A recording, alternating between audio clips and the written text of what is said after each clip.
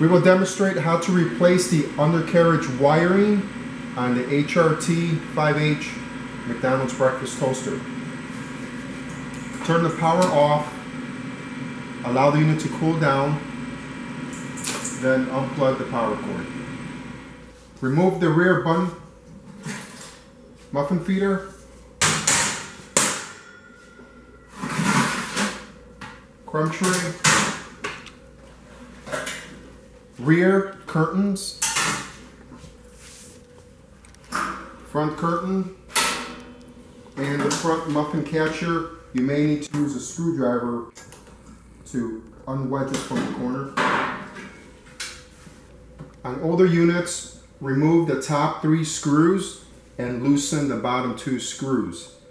The newer units have a hinged display panel, therefore you would only need to remove the top screws. Disconnect the double black wire number 45 from the cooling fan and the double white wire number 46 from the cooling fan, and disconnect the double black wire on the white connector located on the J2 connector on the motor board. Disconnect the double white wire number 46 from the contactor coil. Locate and disconnect black wire number 44 from the line side of the contactor coil. It may vary on location. Disconnect the black 2-wire connector with the red and black wire at this location. Squeeze the tab, remove. Locate and disconnect the 6-wire black connector located here. Squeeze and pull. Cut the necessary zip ties, however, quantity and locations may vary.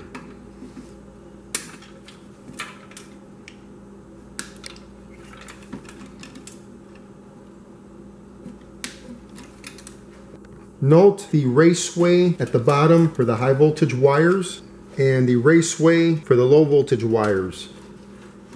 Now proceed and remove the non-display side panel by removing the top 3 screws and loosening the bottom 2 screws. With the panel open, disconnect the black and white wires from the large fan. Disconnect the 2-wire connector with the black and red wire on the muffin bagel board. Disconnect the 6-wire black connector from the muffin bagel board. Please note their locations. Cut necessary zip ties.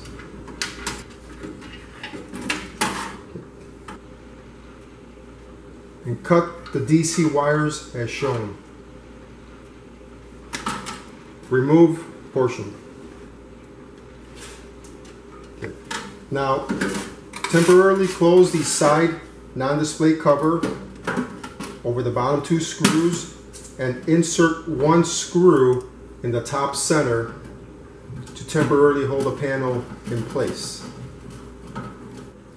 Now close the display side panel by positioning it over the bottom 2 screws and insert 1 screw in the top center.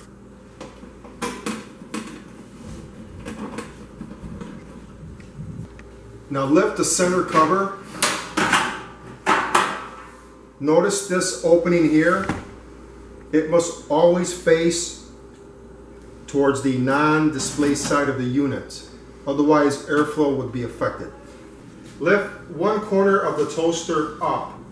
If it's stuck, use a screwdriver to pry the gasket free. Slide it 6 inches and approximately 10 inches towards the back. Lift the unit over.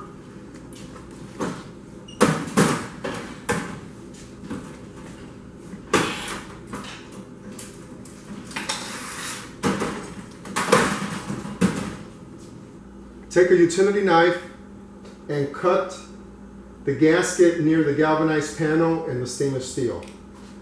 All 4 corners.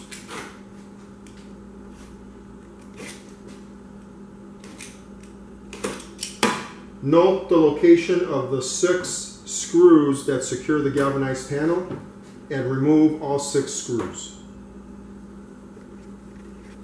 Remove the galvanized panel. Notice the high voltage wiring raceway and the low voltage wiring raceway. Some units have fiberglass sleeving all the way across, others did not. Remove the insulation retainer.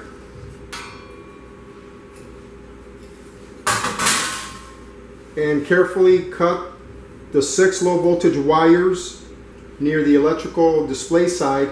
Be careful not to cut the thermocouple. And remove the low voltage section. Now cut the black wire number 45 and white wire number 46 near the display side compartment.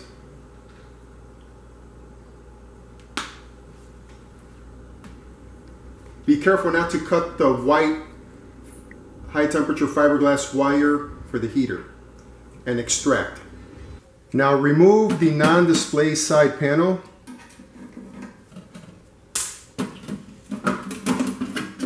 Carefully set aside. On the opposite end, open the display side panel. With the display side panel open, position it so we do not overstress any of the wiring harnesses. Locate the low voltage wire harnesses, the 6 wire and 2 wire, and completely extract from toaster. Next, locate the black and white high voltage wires and completely extract from the toaster. Take the low voltage harness assembly that is pre-assembled with the high temperature sleeving. First, take the 2 wire harness and insert it through the grommet.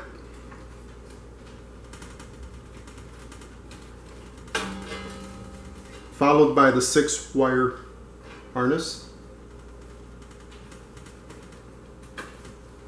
And pull enough slack into the compartment for connection to the control board.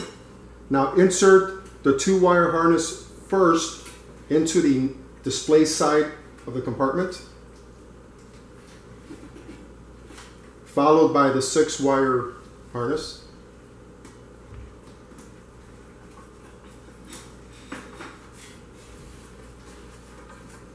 Ensure there's enough slack at both ends for reconnection. Take the high voltage wires, black wire number 45 and white wire number 46, taking the long end, insert the pair of wires through the raceway hole. Pull the black and white high voltage wires through and fish through the supplied fiberglass sleeving.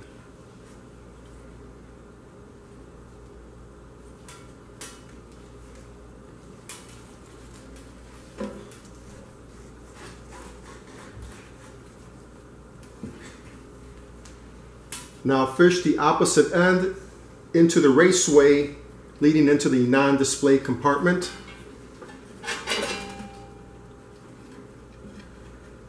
And pull enough slack through to reach the fan. Now reinstall the insulation retainer over the existing insulation.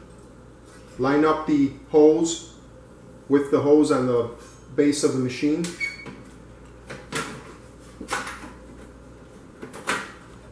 Be careful not to pinch any of the wiring. Position as necessary. Reinstall the galvanized panel in the correct orientation.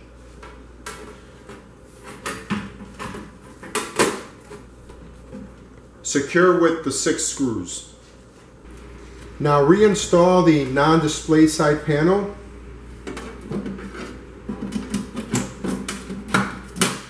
And secure with 1 screw.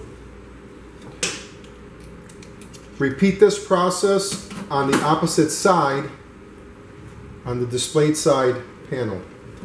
Slide the toaster approximately 6 inches towards the outer edge. Then slide towards the front approximately 10 inches. Then lift the toaster up.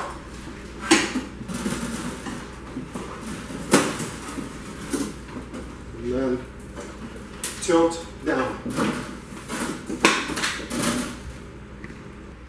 Open the non-display side panel by removing the screw. Connect the single black wire to the cooling fan terminal. Connect the white single wire to the cooling fan terminal. Verify they are secured. Connect the 2-wire connector to the top single connector. Lock into place. Connect the 6-wire connector directly below.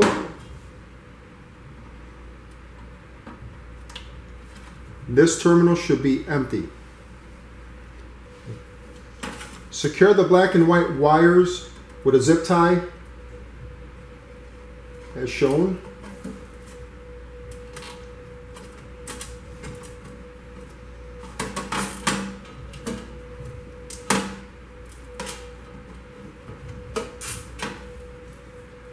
Coil up the excess wires.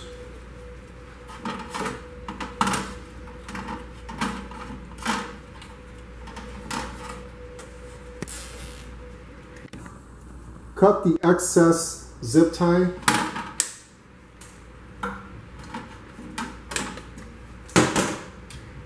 Close the panel and secure with the screws. Open up the display side panel once again by removing the screws. Connect the double black wire with the white square connector onto the motor board. Connect the other double black wire with the blue connector directly onto the cooling fan terminal. Connect the single black wire directly to the line side on the contactor. Connect the double white wire with the small blue quick disconnect directly to the fan terminal.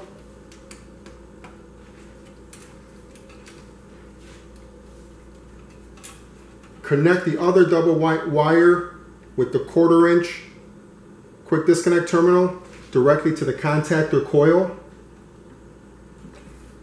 Then connect the single white wire to the line side on the contactor. Reconnect the 6-wire connector directly onto the small circuit board and secure. Reconnect the 2-wire connector directly onto the main board terminal and secure. Be sure to coil all excess slack for all the wiring with zip ties. Secure all wiring with zip ties at the cooling fan, near the motor board, on the low voltage air harness. Note, quantity of zip ties may vary. Close the cover.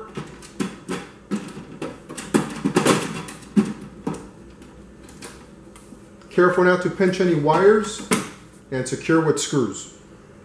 Reinstall the top cover. Ensure the opening here for the vent is towards the non-display side of the equipment. Reinstall the front and rear curtains. Crumb tray, bun feeder.